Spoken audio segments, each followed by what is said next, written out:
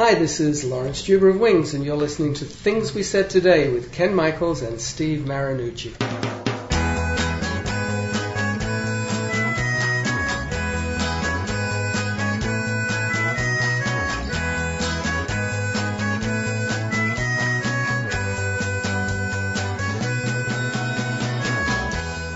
Isn't our theme music just wonderful? Hello, hello, and welcome once again to another broadcast of a Beatles program that we call Things We Said Today. This is a weekly show in which we focus on what's going on news-wise in the world of the Beatles. I'm Ken Michaels, one of the co-hosts of this show. Some of you know me for another Beatles program that I host called Every Little Thing, and I'm being joined by my co-host, the man who writes for Beatles Examiner and many other Examiner columns, that being Steve Marinucci. Hi, Steve. Hi, Ken. Can't believe I'm actually taking a break from Paul McCartney today, but I am. There we are. Hello. It can happen. It can happen. It only happens once in a rare moment. That's true. But we should be thankful that the man is as busy as he is. That's very true. On today's program, we have a special guest with us on the phone, and it's actually a name that you've heard us mention here on the show. And it's not an author. That's true. Although he could be. He could be. He could be, because I've seen his writing. He writes to me every single week. Oh, okay. All these witticisms that he puts into his emails, which I'll talk about later on. But he actually is a very good writer himself. But his name is Michael Lynch, and he's actually the person who composed our music theme, the theme for Ken and Steve. And we have him as a guest for a few reasons. First of all, we're doing a show. Today's show is actually on a brand new documentary that just came out on the Dave Clark Five called Glad All Over. And this documentary was recently shown on PBS stations. It was also available for a brief time on the internet to stream. Now is available on DVD. And Michael is pretty much an expert and a connoisseur, if you will, on British rock and early British rock in particular. And we welcome him to our show to talk about this new documentary on the Dave Clark Five. Welcome, Michael. Thank you, Ken, and thank you, Steve, and thanks for having me. I'm looking forward to chatting about the DC-5 today. Well, before we even talk about that, just want to let folks know that Michael and I actually go back a long ways, and there's quite a Beatles connection there, too, because back in the early 90s, he was one of the co-hosts of a Beatles program that was heard on WBAU. That was part of a Delphi University station on Long Island, and it was called The Beatles and Beyond. And actually, before, there's so many Beatles talk shows now on the internet, so many podcasts. This was actually, I was thinking about this not long ago, kind of way before its time. This show that Michael was a part of was mainly a talk show with a few songs mixed in. And it was basically about what was going on in the news. So Michael was doing this over 20 years ago, Steve, long before we were. I wasn't aware of that. And in addition to that, he's also recorded a lot of music on his own and is a big lover, as I said, of 60s rock and British rock. And we wanted to get your take, Michael, on this brand new documentary. As I said, it's called Glad All Over. And first of all, what did you think of this documentary in general? I'd say in general it was pretty good. As a showcase of, lots of good footage of them, lots of rare stuff, it was great. A lot of those clips I'd never seen before. I especially liked the London Palladium clip where they were singing 19 Days, and I think they were actually doing it live, if I remember. Yeah, that one was live. That's rare. It's very rare you see a clip of them playing live, so that alone was great. And it's just great that they were getting 2 hours of that time and attention, so that was fun. But, here comes the but. As a good biography, I didn't learn much. It wasn't a thorough biography, but to be fair, maybe it wasn't supposed to be. Maybe it was just supposed to be a celebration of what they did. And if so, then it was well done. But I guess I went in thinking it was going to be more like, Clarkology. And as soon as I saw that Dave Clark himself was behind the special, which I don't think I knew until the special began and I saw it on the screen, or Dave Clark Productions, whatever it was, I stopped expecting anything too thorough. Well, especially with that last half hour where he devoted it to time and all his, and everybody praising him. it was, yeah, I mean, that it's hard to, I mean, that's like any John Lennon Imagine, for example, that had Yoko involved in it and everything.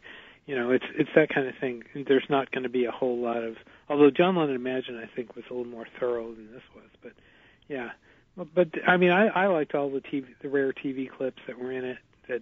And I'd forgotten about the TV special that they'd done with Lucille Ball. And I thought that was great. And also in that clip, you mentioned that clip where they sing 19 Days. I think either just before I think it was just after it, they sing Georgia on My Mind, which absolutely freaked me out because I had never heard them sing that. But yeah, I mean, there was I mean, on the good side, there was a lot of rare music.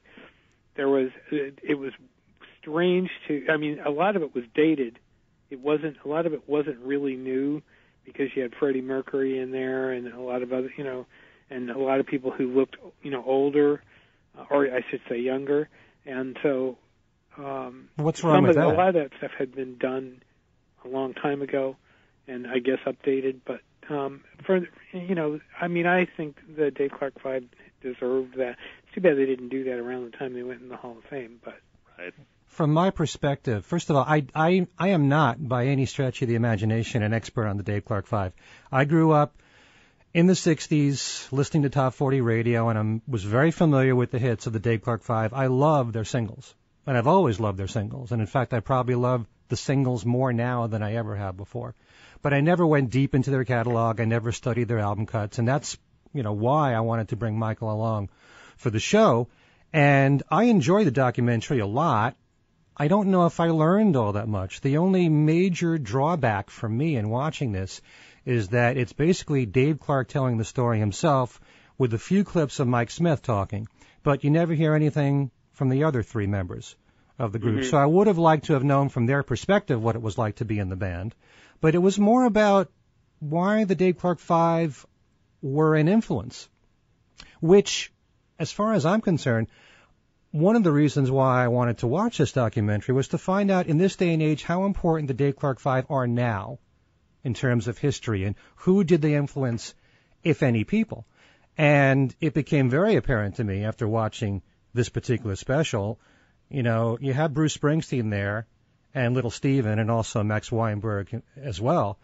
It's so obvious when you listen to the Dave Clark Five how much of an influence they were on Bruce and the E Street Band, which I hadn't really thought about too much when you consider the fact that the DC-5 had a sax player, which made their sound very unique.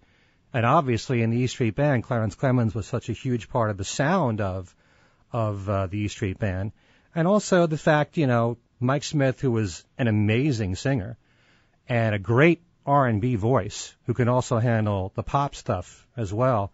You know, I can hear Bruce singing a lot of the songs that the Dave Clark Five did. So right. When I get to hear some of the other artists talking about, you know, why the Dave Clark Five were important to them, and if anything that impressed me more than what I just said, it's the fact that there are a lot of people who were interviewed in this special that represented a wide variety and different genres of music. You've got people from Bruce to Paul McCartney to Stevie Wonder to Freddie Mercury to Ozzy Osbourne in there.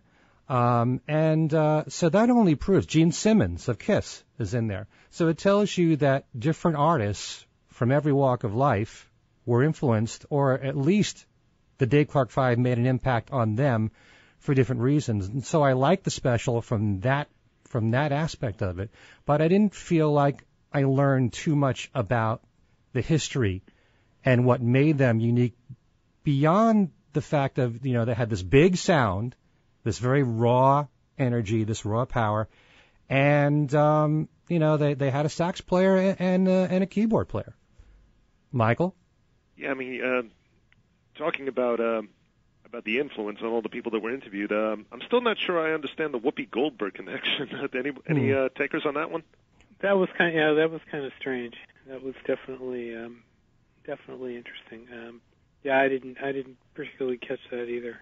Well, maybe not as an influence, but just as a fan, what impressed her, the look of the Dave Clark Five and their sound, and the fact that, like a lot of great pop records, the songs stick with you, and the chorus you can sing in your head and everybody knows it, and that is in and of itself very powerful.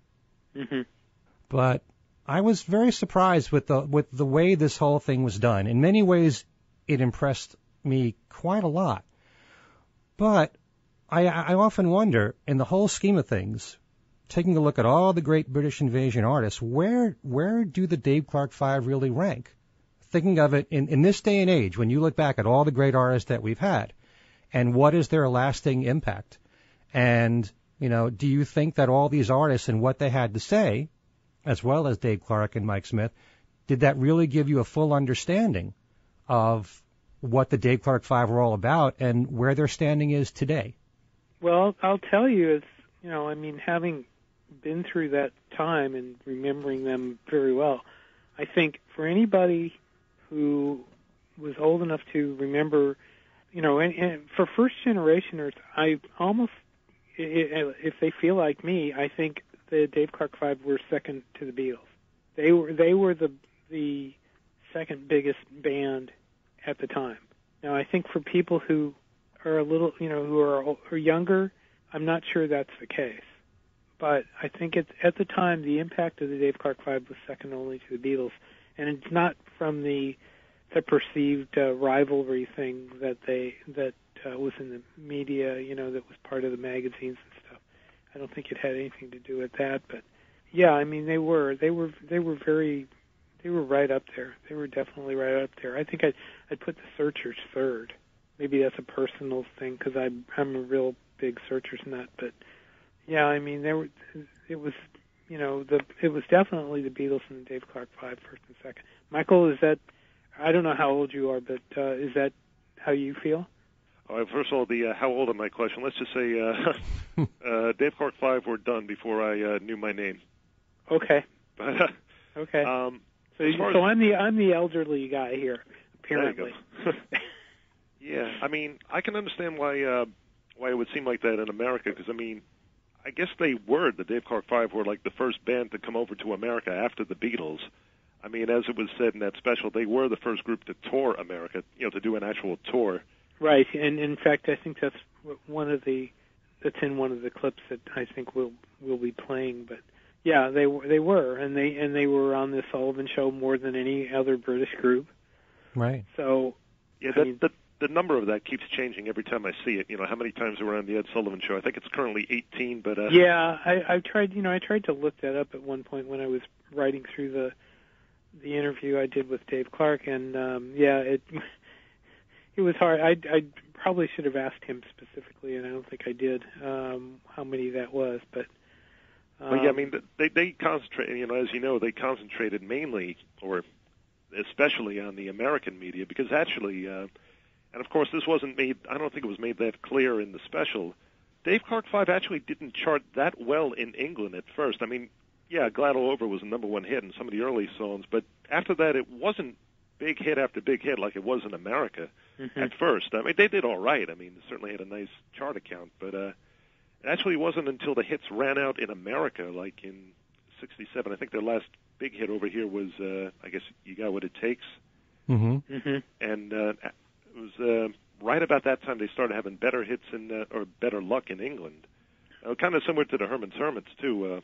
Bigger in America at first, but then they parted out here and then picked up steam in England. So, I have been following the British chart things every week, because of the Beatles 50th, and I've been writing about it. And although I haven't been writing down everybody's chart hits, I have noticed that the Dave Clark Five did okay over in Britain at the 50 years ago, but they certainly didn't have the flood of songs on the charts that the Beatles did in America. Actually, nobody did over there. Even the Beatles really didn't have as many hits on the weekly charts as they did in America.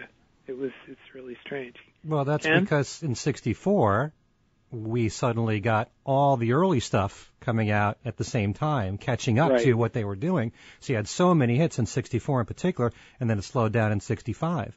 Mm-hmm. But what struck me, and again, this is not really news to me because I'm pretty much a chart buff myself, and I know that the Dave Clark Five had so many hits in America up through about '67, And you could say that they were probably the biggest hit makers of the British bands next to the Beatles. But my point is that after that, I mean, what is the legacy of the Dave Clark Five overall? Because they were basically a band that had a lot of hits. They're not really known for their album cuts. They're not really known for specific albums that they made. And once 67 kicked in, and that became the period when album rock started to become, such an important part of radio. It was developing, and radio was going deep into album cuts and everything. By then, at least in America, the Dave Clark Five really weren't doing all that well. So I'm so much influenced, unfortunately, by radio and being brought up by it here in America. And I know that, if you listen to oldies radio, especially at a time when oldies radio plays 60s music, and there are more and more stations now that are eliminating 60s music, you did hear the Dave Clark Five, but you wouldn't have heard them on a classic rock station. So they were basically known in America for a sizable number of hits, and they deserve a lot of credit because those are great records. There's no doubt about it. But what I find really surprising here, there was a quote from Elton John where he said the three giants to come out of England were the Beatles, the Rolling Stones, and the Dave Clark Five.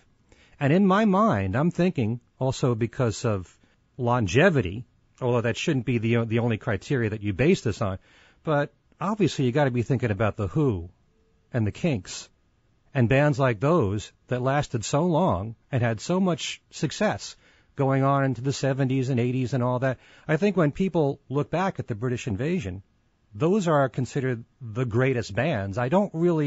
This is just me now, I don't really put Dave Clark Five in that category. I see them as mainly a singles act, and a great singles act, but one that kind of petered out after a few years. Well, I disagree with you to a point, because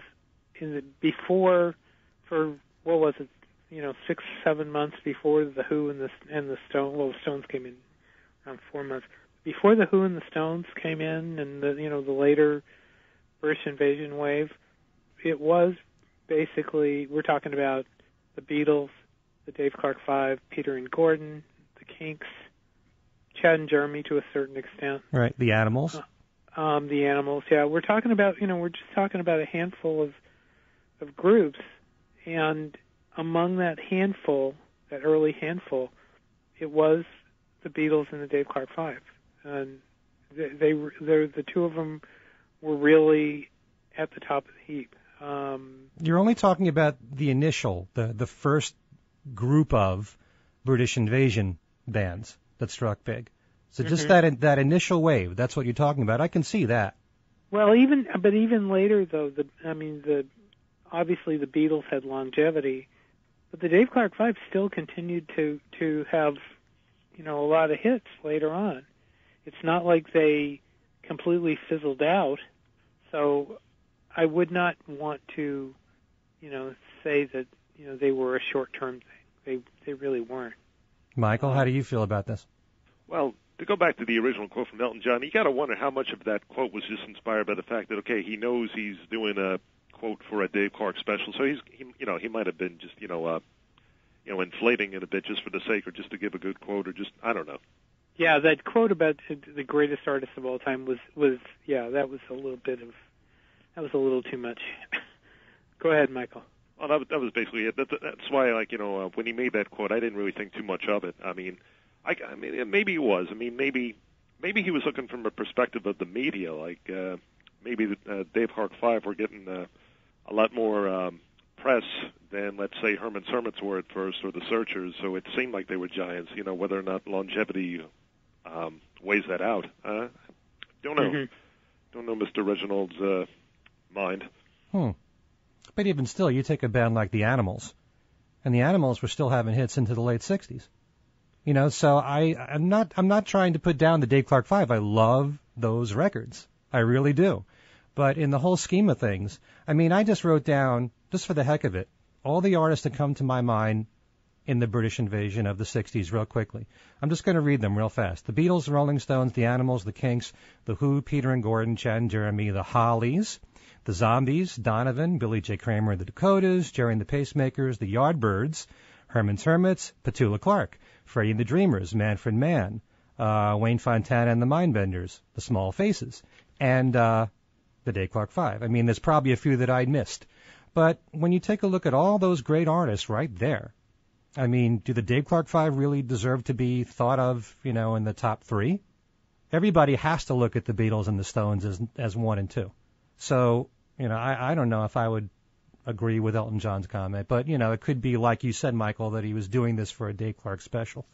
Yeah, I kind of wonder if Dave Clark was in the room when he said it. Yeah, I'll agree with that. But there's no question that at least in the very beginning and to a certain extent later on, the Dave Clark Five were very much up there. And if you go through the list, I'm looking at a list of their songs from 64 to 65. And I'm going to limit it to those 2 years, even though there are some great songs after 64 and 65. We're talking Bits and Pieces.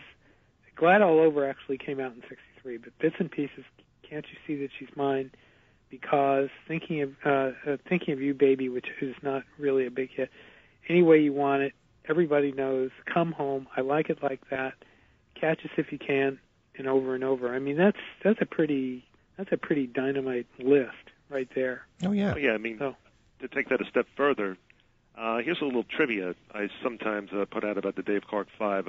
I don't know if this is a fact, but in early 1966, their American label Epic put out a greatest hits album, and I wonder if that was the first time there was ever a greatest hits album in the world of rock music anyway, in which every single song on the album was a bona fide hit. I mean, there was nothing, sometimes they put some, lesser things or things that weren't hits at all just to fill it up. Mm-hmm. They were actually getting a full greatest hits album out of, indisputable hits. I honestly don't know about that. That's interesting. Well, talk about the influence that the Dave Clark Five have had. I mean, there was some mention there. Max Weinberg was talking about Dave Clark's drumming and just how in his live performances there are times when he'll play fills like Dave Clark did, and he was very much he liked what Dave Clark did with the snare drum and the toms. And the fullness of the sound of the Dave Clark Five, that was a big thing for Max Weinberg. But talk about that. Talk about any other influence that they might have had on other artists, Michael. Any other influence? Well, I mean, you get the occasional cover. Gene Simmons was on a special, Kiss did a version of Any Way You Want It. And, that's an interesting record for its time. I mean, that was probably... that might have been the heaviest record out in 1964. I mean, that's a thunderous sound. I mean, I'm not going to say that inspired heavy metal. I don't want to go that far, but I mean, some bands might have taken an idea from that or two. Oh, I think Bits and Pieces is even heavier than that. Well, I know. That's definitely a strong record too. I mean, in another way, because that's got that strong drum sound. But I mean, just the way that Any Way You Want It is so layered. Mm-hmm. But definitely like Bits and Pieces. That's a record, it makes you want to stomp, so that's exciting too. And they do that a lot, where they have every beat. The drums often had emphasis on their records with the snare on all 4 quarter beats, not just the 2 and the 4. Glad All Over does that. Bits and Pieces, Do You Love Me, Any Way You Want It. Even later on, like You Got What It Takes, that does that too. And when you do that kind of a beat, it's a pretty stomping sound. You want to stomp your feet, so that was kind of interesting. And Michael, that's an interesting point. And I think Dave talked with me about that too. But basically what you're saying is he fashioned the beat for that stomping kind of rhythm, correct? Right, and later other bands were doing that too. Like in 1964 you had Have I the Right by the Honeycombs. I don't want to make a call like that any other band that did that kind of a beat was intentionally borrowing from the Dave Clark Five, because it's not always a straight line, and there were R&B records doing that too, but that was certainly something you heard here and there after the Dave Clark Five hit, so maybe. Interesting. So you could conceivably give Dave Clark some credit for that kind of pioneering sound, right? Yes, although I also have to say, though, that in the last couple of weeks when the Dave Clark Five are on everybody's minds because of the special, I did put that question to some drummers that I know, mostly drummers who, were alive when the British invasion happened. And I asked them if the DC-5 were an influence, and the people I talked to, they basically told me that, yeah, they liked the records a lot, but no, they didn't really take anything from them as far as drumming, at least not consciously. Although one told me that the fact that the band centered around the drummer, that was intriguing. So that counts, too. Mm-hmm. Yeah, so give them points for that. Yeah. Ken? Actually, I just wanted to bring up one thing, because you told me about this privately, Steve, something that Dave Clark said to you about what Freddie Mercury said to him. Right. As far as the sound on Dave Clark Five records and how that influenced a major Queen song. Mm-hmm. We Will Rock You. They took that from the Dave Clark Five, and also the Monkees theme was influenced by the Dave Clark Five. That's right. Yeah. So, I mean, there's and I'm not sure. I have to say, I'm not sure I was totally aware. If I was aware of that kind of influence, it wasn't until the special that I was really, it really came out. But that's interesting. Now, you could probably argue that that's Dave Clark, kind of, again, promoting his legacy. But, I mean, I think, at least I know the monkey story has been around for a while, because after I wrote about that, several people had commented they'd heard that before, and then others said they had not, but I don't know. But, that's interesting. And I wouldn't doubt that the Dave Clark Five had definitely some influence. There's no reason not to. So what you're basically saying here, based on what Dave Clark said to you, is that the stomping sound in We Will Rock You was actually inspired. It was taken kind of from bits and pieces, that kind of sound? Well, as he said in the special, and as he went over with me, their sound came from playing at military bases in the UK. But I'm talking about We Will Rock You and how that was influenced. Oh, yeah, that's definitely, he definitely says that in the special. And also, for the people who are wondering, since you just, alluded to it, the Monkees theme, I believe it was taken or was influenced by Catch Us If You Can. Right. I believe it was Tommy Boyce had sent Dave Clark a letter and confirmed that it was. I've definitely heard one of them say that in an interview. I forget whether it was Boyce or Hart, but I have heard them themselves say that, yeah. Mm-hmm. Another thing you can look at in influence, the Turtles. They kind of brought it home, so to speak, because it's been said that one song that the DC-5 liked a lot and inspired bits and pieces and Glad All Over was Your Mom Said You Cried in Your Sleep Last Night, Kenny Dino. Well, the Turtles did it on their first album, and they gave it a real bits and pieces feel, so intentionally. So they brought it full circle, although for all I know, that could have been a way of saying, haha, we know where you stole it from. Interesting. And another group that did a lot of, that pushed the drummer to the forefront also was the Searchers, which didn't, although Mike Pender was really big with the Searchers, their drummer, I guess, sang, I can't remember his name off the top of my head. That's how big he is, but Chris Curtis. Chris Curtis, thank you. Curtis sang. When I guess when you look at the Beatles and you see Ringo, who did not sing very much, and you see drummers like Chris Curtis who took a more active role, it's like, oh my God, But there were now Clark didn't sing very much. I mean, obviously, Mike Smith was the one that sang there, but Clark did sing once in a while. So. Yeah, he as far as singles, one of their latest singles, Red Balloon, that's Dave Clark singing. Mm-hmm. But yeah, for the most part, it was about 90-something% Mike Smith, and occasionally there were a couple singles where, or a couple tracks, Lenny Davison took the lead too. Everybody Knows, the second Everybody Knows, the ballad one. Well, actually, I guess they were both ballads, but the one from '67. Right. That's Lenny Davison. But yeah, for the most part, it was Mike Smith. Okay, I should point out that part of the reason why we're doing this on the Dave Clark Five, and obviously they were such a huge part of the British invasion, is because Paul McCartney is featured in this special. And also, and I was kind of surprised to see this towards the end, there was a lot of time devoted, no pun intended, to the musical time, and Julian Lennon is featured in this documentary. So more reason for Beatle fans to go and check this out.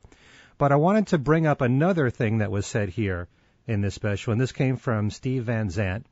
And he actually said that Dave Clark and Mike Smith as a team, they were as good a team as Lennon and McCartney and Jagger and Richards.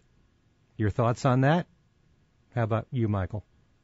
Well, this brings up a whole new can of worms because there's been some question as to how much of those songs, how much Dave Clark really did of the songwriting. There's a guy who was completely not mentioned in the special who Dave Clark Five fans have heard of, Ron Ryan. He was an early associate of the group, and there have been a lot of claims that he actually wrote a lot of the songs, some of the early hits, sometimes on his own, sometimes with Mike Smith, but often not getting the credit. I think maybe even completely never getting the credit, and often having Dave Clark's name put in there. So I know that's not where you were going to go with that, but that's something that should be mentioned to some degree. Okay. No, thank you.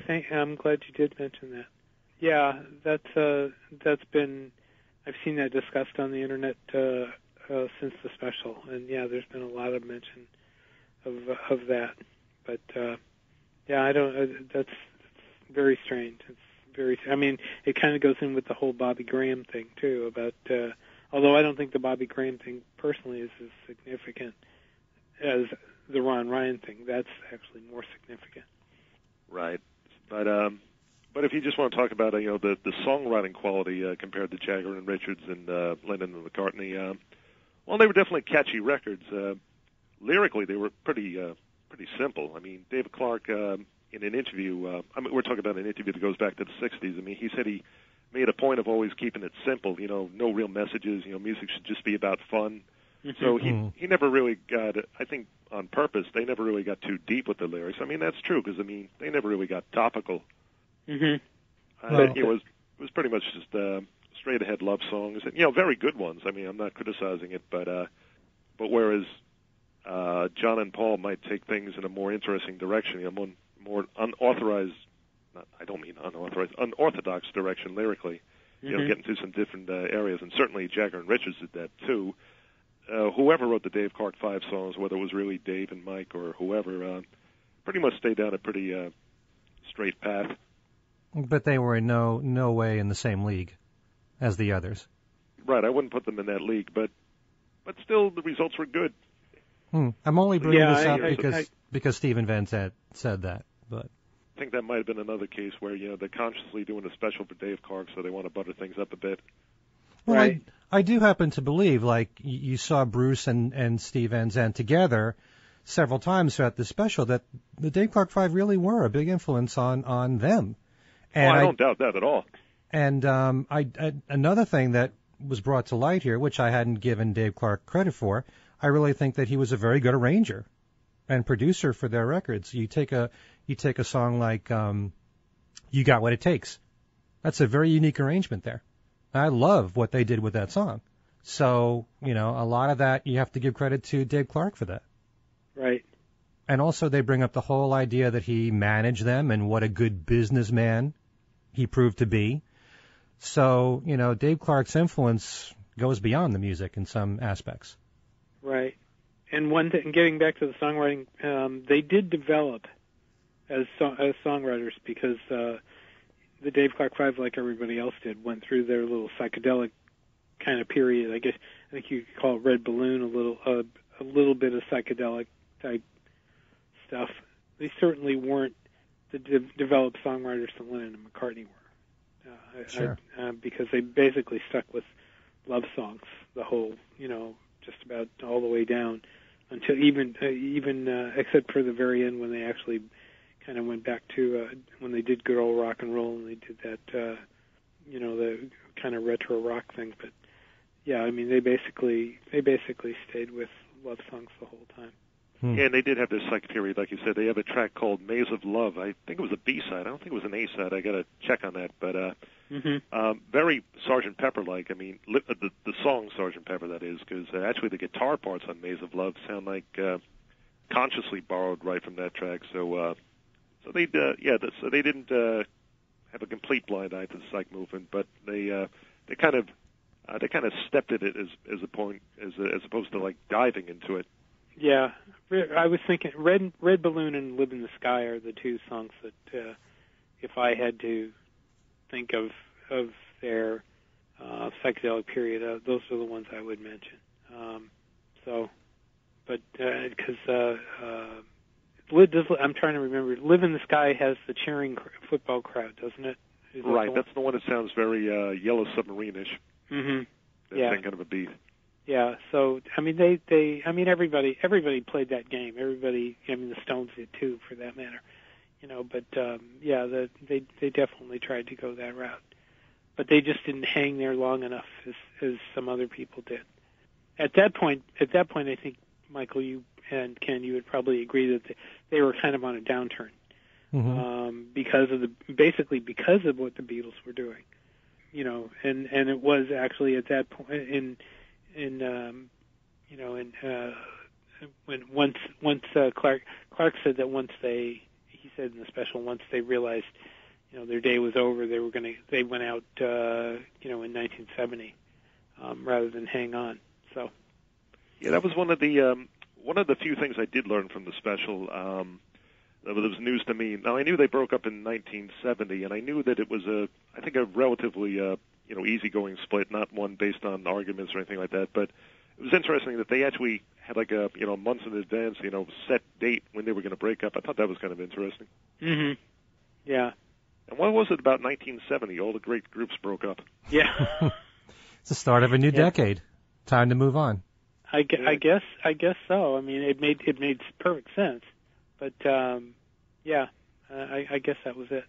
Steve, you did an interview with Dave Clark, and we have a few clips here. And is there one in particular that you want me to play? Because it would be nice to. The reunion one, I think, is probably, or not the reunion. The rivalry one is probably a really good one to play, because and also the one, if we have time to do both, the one where he compares the Beatles and the Dave Clark Five. Okay. I think those two. The rivalry thing, I think, is probably really interesting. It's probably most relevant. All right. Why don't we play that right now? This is our own Steve Marinucci talking on the phone with Dave Clark. What did you guys think of the whole Beatles-Dave Clark Five rivalry? Was there really a rivalry? No, there wasn't, and I think I was very flattered when Paul agreed to come on the documentary, and he actually summed it up. There wasn't a rivalry. It was in England in 1963. Most of the hit records were from Liverpool. You had the Beatles, Jerry and the Pacemakers, Cilla Black, Billy J. Kramer, and the Dakotas. And then all of a sudden, a group from London just took off. And we were selling like 180,000 records a day, and we're still number two. We had to sell nearly 2 million copies to knock the Beatles off their biggest selling single, I Wanna Hold Your Hand, to get number one. And we ended up selling 2.5 million. But no, the boys were playing in London. They invited us down. We went to their show backstage. We all went out to a club after to celebrate. There was no rivalry. The press made the rivalry, and I think Paul stated that fact, and the Americans followed it up. Dave Clark there talking to Steve. Interesting comments there from Dave. Yeah, I thought that was very interesting too. Michael, what do you think? Well, yeah, I mean, that whole thing started, as he kind of alluded to, when Glad All Over knocked I Want to Hold Your Hand out of number one in England, and the papers were making a huge thing that the Tottenham sound toppled Merseybeat, as if we should all be surprised that a record didn't stay at number one forever. Mm-hmm. I mean, it's like, Brian Poole and the Tremolos had knocked the Beatles out of number one early in the year. They didn't make a thing, they didn't say like a Tremolo mania was taking over, so I don't think they were just looking for a story. Who knows? But the fact that they went out and celebrated together. I mean, Dave just said that. They went to a club together after the success of Glad All Over. And their Billboard ads, the Dave Clark Five Billboard ads, were very much Tottenham sound takes on Merseybeat sound. So they exploited that in their ads too. So it's just like the way the Beatles and Stones rivalry was made more of what it really was too. Mm-hmm. Well, that still kind of goes today. There's so many of these, rivalries and all these quote celebrity stories that are basically puffed up by PR guys to get press, and the same thing was true in '64, though not really to the extent that it is now. Did you want to play the other clip of Dave comparing the Dave Clark Five with the Beatles? Well, yeah, let's play that one. Okay, here we go. What was the biggest difference between the Beatles and the Dave Clark Five, as far as you were concerned?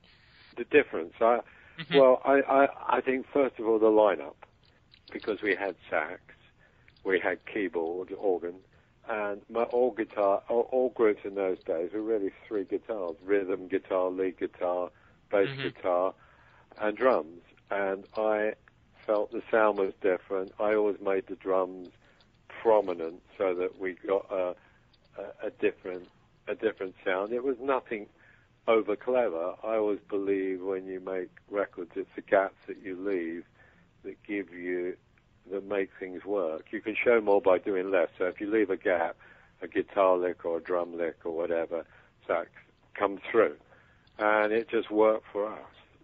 And that's it. Dave Clark talking about the comparisons there. No, I love that word, over clever. I thought that was a great word. But yeah, I mean, he basically just said it in a nutshell. I mean, he really didn't say a whole heck of a lot there. I was looking more for the personality type of thing, because the Beatles' personalities were a lot more pronounced than the Dave Clark Fives were. There was the between Mike Smith and Paul McCartney, because they both kind of looked the same.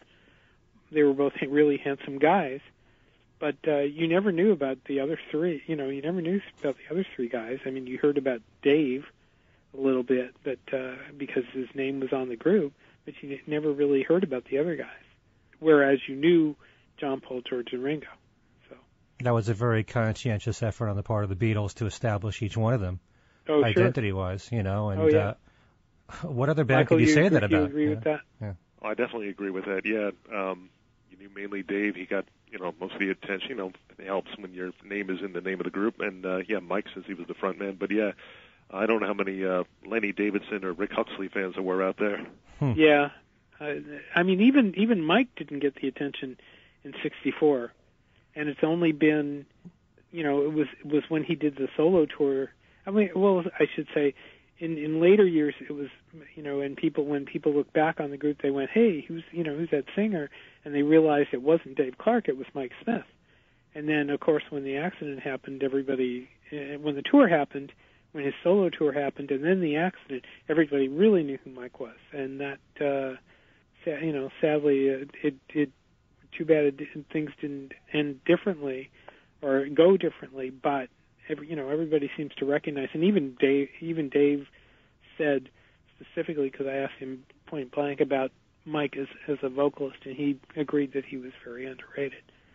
So, indeed, very, very. I mean, he you really can't deny that.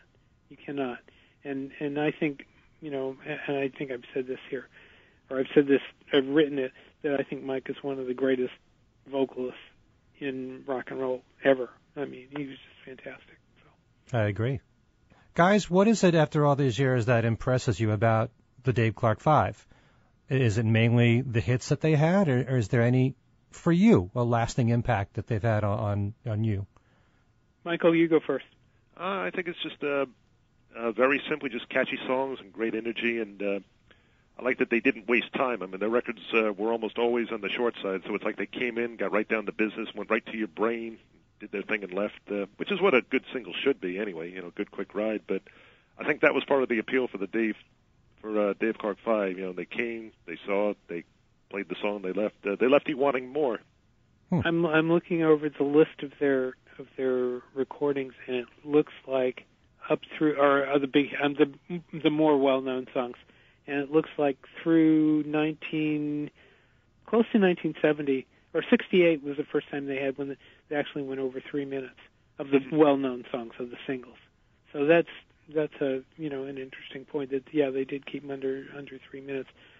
As far as the music goes, I mean, I've always liked their music a lot. What's interesting is they are not overexposed, unlike some other people that you hear a lot. Dave Clark Five really have never been overexposed. For one, their CDs aren't in print. Right. It's really crazy. And Dave did tell me that he's working on, he's thinking about it quote, thinking about it, which I don't understand that at all. I mean, these should be out there. He does have them all on iTunes. Everything is on iTunes. He's remastered all the albums and put them on iTunes. There's a bunch of unreleased track albums. There's 3 of them. But it's crazy that they're not more available. I guess he figures CDs are dead or something. I don't know, but it's too bad that this stuff has not been out there for so long. The stuff only got on iTunes a couple of years ago, which is really, I mean, that's just, if you look on Amazon for the prices on some of the Dave Clark 5 CDs, it's crazy. It's ridiculous. It's stupid. It doesn't make any sense. He's got to realize that there's a demand out there for the fans who grew up on this music. The thing is that there are unauthorized, of course, the bootleggers have taken a shot, and there's one collection, I can't remember how many CDs it is. I think it's like 7 or 8 volumes called the Complete History of the Dave Clark 5 that puts together just about everything. Yeah, and I mean, it helps that they can keep it short, because, I mean, the average Dave Clark 5 album was about 20 minutes. Right. Well, these are like 20, 25 tracks apiece for 7 albums, and that's pretty astounding. Yeah. That there's that much stuff around, but there is. So, I mean, he should put it all out. Put it all out and make the money yourself, Dave. You know, there you go. And for me, I would say they were a really great powerhouse singles band. And, for that short period of time, although you would say it was longer, but certainly for that stretch from 64 through 67 or 68, there's so many great songs in there. And like you said, Michael, they're all short. I mean, the great R&B vocals of Mike Smith on so many of those songs and how strong it was. And even Bruce Springsteen pointed it out with, what song was it? I Like It Like That. Or You Got What It Takes. Those songs, and Because is one of my favorite pop songs of all time. That's the song Julian covered. Julian did 3 songs for the soundtrack of Time, and that was one of them. Did he? I know he covered Because, though. Yeah. So. Well, they got another one of the songs in there in this special called Time Will Teach Us All. In fact, Stevie Wonder's on that song, too. And that's not on CD. That's another interesting thing, is that Time musical that he is so very fond of is not on CD. It's not on video. It's, I think it used to be on CD. Is it discontinued, or it just never was? Or? I think it's discontinued. And of course, he also owns the rights to Ready Steady Go, which is something else that would be marvelous on DVD, be marvelous on Blu-ray. Well, there were video collections that came out. Right. Well, he originally showed them on the Disney Channel, which is an odd kind of decision. But they did come out on video, and but they have not been issued on DVD. So here he is. That includes the whole Beatles show. He's so proud of. He did a whole Beatles Ready Steady Go show. He's so proud of that series and the fact that he took it upon himself to own it, and then he doesn't release it. Yeah, I don't. That's very. I don't know what he's waiting for. I don't know. I don't know. All right. So in the whole scheme of things, where would you rate the Dave Clark 5 as far as all the great British invasion bands? I mean, you already answered this in a way, Steve, but I want Michael's take on this. Okay. I just put them as a very, very good one, just with enjoyable records, and I don't. I mean, you could say they were way up there, and I suppose they were to some degree, but I just enjoy the music, and that's enough for me. Yeah, and for me, if any artist has a handful of great songs that live on forever, that alone is a tremendous accomplishment, and this band certainly did just that. So before we close, Michael, I know that you have a new single out you want to talk about?